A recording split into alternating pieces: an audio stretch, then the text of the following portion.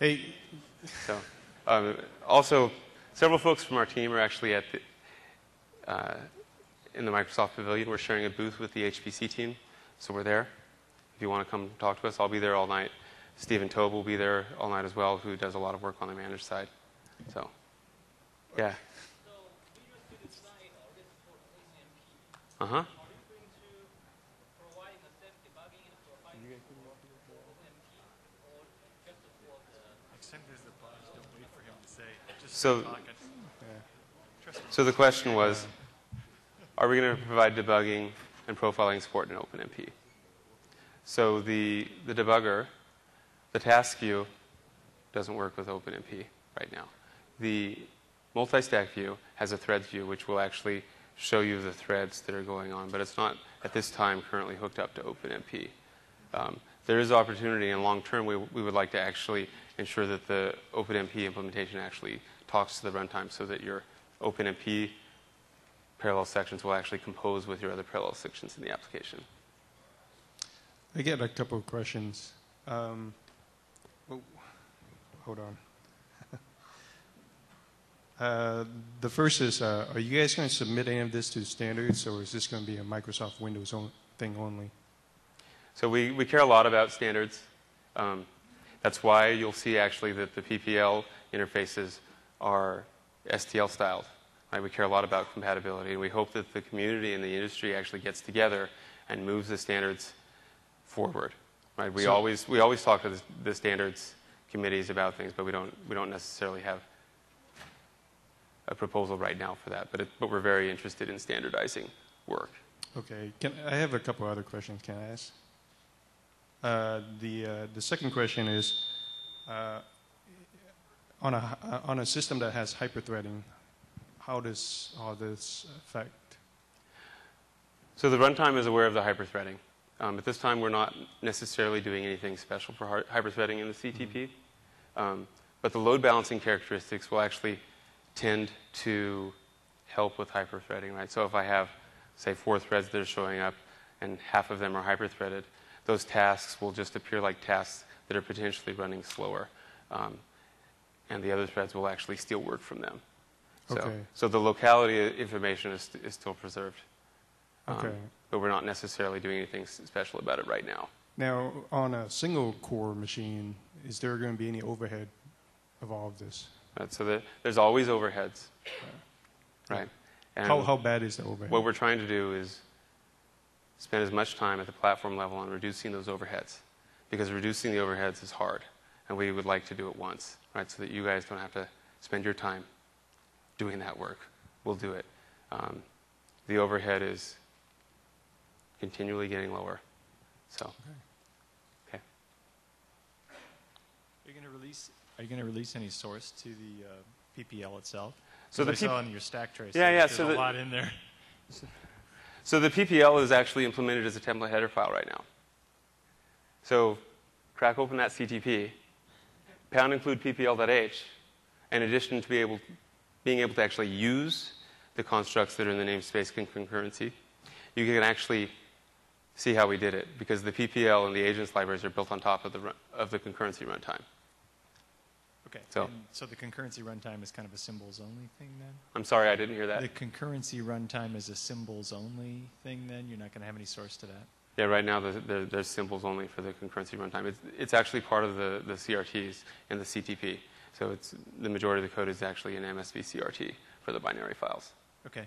And on your agents example, are they actually built on top of the tasks, or is the agents pretty much map, the orthogonal to tasks? They're built on top of tasks. So the runtime itself has a task scheduler, which is the abstraction for actually scheduling tasks. We have a couple of different abstractions at the runtime layer. And remember, the runtime is extensible, so if you want to, you can actually build here. One is a task group concept that maps very well to the PPL task group. Another is a scheduler group. I believe it's actually called CAS group in the CTP.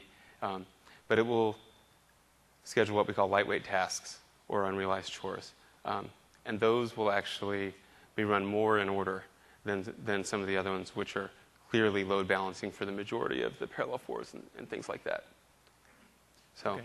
One last final question. sure. Our current code base takes advantage of OpenMP in a number of areas. As we move to this, say, in 2010, and we have some parts of the code start to use tasks, your concurrency runtime talked about being able to manage resources more effectively, arbitrating between them. Is the OpenMP support in 2010 going to be, arbitrating between OpenMP stuff and task stuff to not over schedule the processors and stuff? Yeah, that's not something that's currently that we can currently announce or talk about in detail at this time. The CTP clearly does not do that, right? So if you use OpenMP and you use the PPL at the same time, you'll see some oversubscription going on. Okay. All right. Come up to the mics so I don't have to try and choose. Someone in front until someone shows up at the mic. My question was just, are all these sample applications on the drive? There are not sample applications on the drive. There is a walkthrough, which shows how to use Parallel 4 and the agents library. There's also on our concurrency center, so msdn.microsoft.com/concurrency, there's pointers to the forums and to the blog where there will be additional samples, and you can actually interact with us through that. So.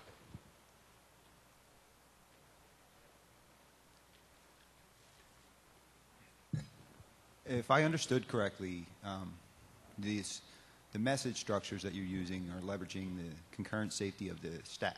Mm-hmm. Are there any techniques you're using to minimize impact of just beating on the heap with some of these functions and objects that you invariably have to create? Yeah, one of the things we're actually exploring is some heap work to make sure that as you're using the heap, it just scales, right? And that would be at the runtime layer.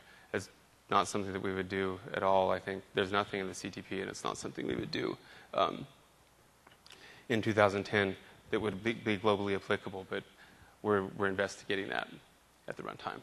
Is it correct that it's single heap right now?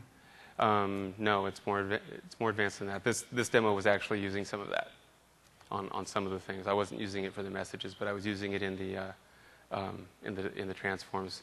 The Gaussian filters actually make a copy of the image, right, and process work in that copy and then apply it back. So, yeah, great. Managed code weenie. Uh-huh. So I just want to know the parallels, I guess, between this and the managed world. What the libraries that you have in managed versus this. Sure. So the libraries in managed, and folks can step in if I miss something because they're here, I believe. So we have the task parallel library in the parallel extensions. This is also in the CTP. It's in the system.threading DLL. So they have a parallel for, a parallel for each, and task constructs. In general, many of those are actually aligned with our PPL interfaces. The core tasks, scheduling, and creation are slightly different, but this actually is more to do with the memory model and the lack of a garbage collector in C++, right? Because you want to be able to manage the lifetimes of those tasks, right? So I can just use a task group.run implicitly, or I can declare one explicitly, or I can create a new one, or I can build it with my own allocator, right? We have that flexibility and power on the native side that isn't necessarily there, and it led to a slightly different design. The native side doesn't, the managed side doesn't currently have a messaging framework. Microsoft has something called the Concurrency and Coordination Runtime, which is similar, and we'll continue looking at that in the longer term. So, okay? Yeah. If we're using TBB now, is there any advantage or disadvantage to using this new mechanism? Well, the advantage to using TBB now is that it's released, right? Right. And you have a CTP. Longer term, what you'll see is some alignment between TBB and PPL on the interfaces, particularly on the containers, right?